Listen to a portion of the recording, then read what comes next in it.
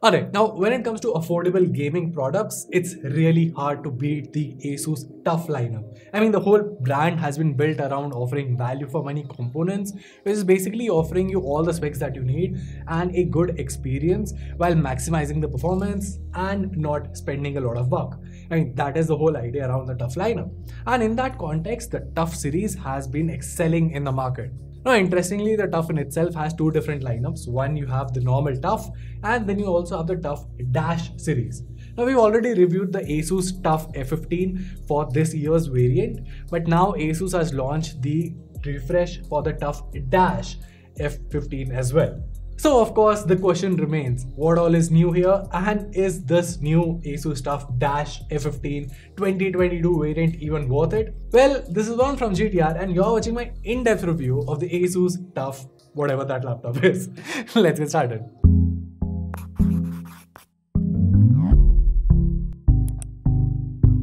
Alright, so let's start off by talking about the design here.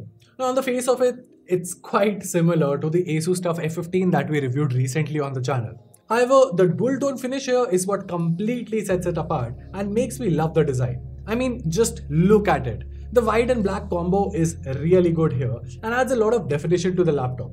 The sharp edges give it the gamery look, while the subtle design elements here make it look premium too.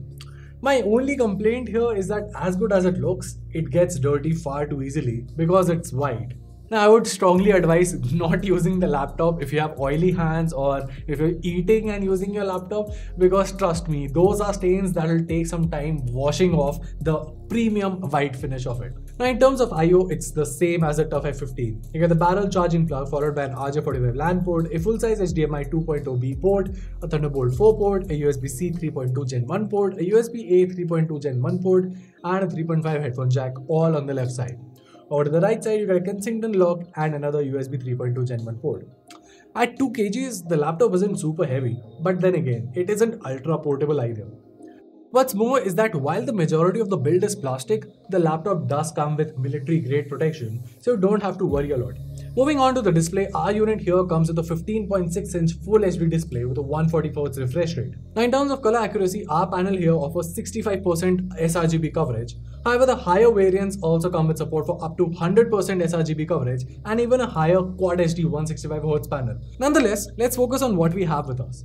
65% might sound a bit on the low side, but for basic color grading, that's still efficient. The thing to keep in mind is that this is a gaming laptop, and in that context, the colors still look quite vibrant.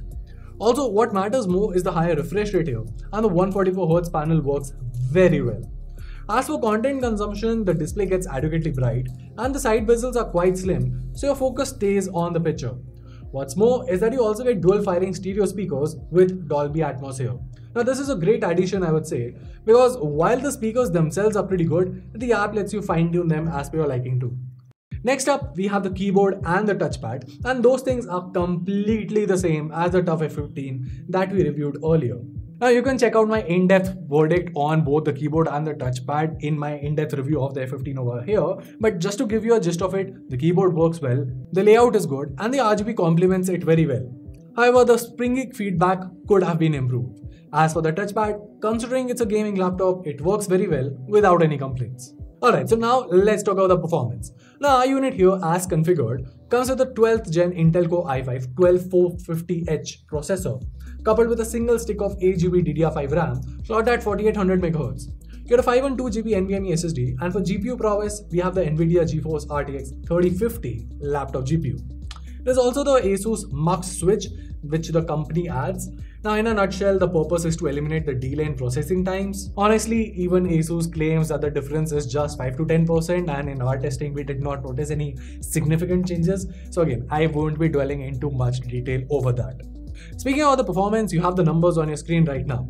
Now in synthetic test, the TUF Dash F15 spits out pretty respectable numbers, about what you would expect from a laptop with this spec. Moving on to gaming benchmarks, the RTX 3050 is pretty capable of running even AAA titles at a combo of medium and high settings.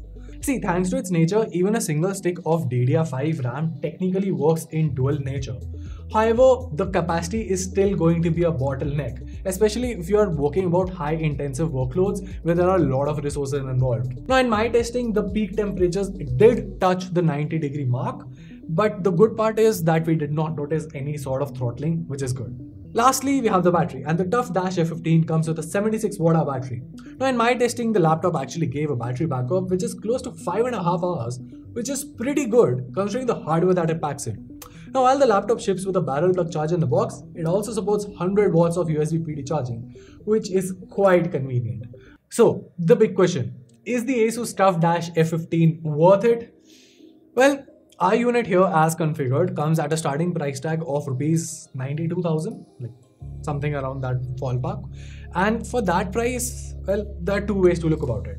If you just need the GPU prowess of the RTX 3050 and you want it basically for gaming, I would strongly advise not investing in this laptop or any other 12th gen laptop for that matter. Instead, you can save a buck and go for one of those 11th gen laptops that still come with the same GPU. Those will cost you at least like 10 to 15,000 cheaper and will definitely last you for a long time nonetheless. So if you're primarily buying it just for gaming, well, even the 11th gen variants should be fine. However, you need to understand that with this laptop, you're buying the next gen variants. Now these are 12th gen laptops with DDR5 RAM, and also you have the upgradability factor here as well. So you can upgrade to bigger capacity of RAM as well. Not to forget that the 12th gen laptops also offer better battery backup, as I mentioned in my review. So if you factor in all of those things and if you plan on upgrading your system down the line as well, it's better to buy a modern laptop with the latest hardware, which will obviously last you for a longer period of the time and also aid you for all of your needs, whether it's gaming or content creation or any sort of productivity task as well. And well, that was it. If you found this video helpful, make sure to let us know by giving us a thumbs up and subscribing to our channel for more awesome tech content. Till then, this is Juan from GTR, and I'll see you in the next one.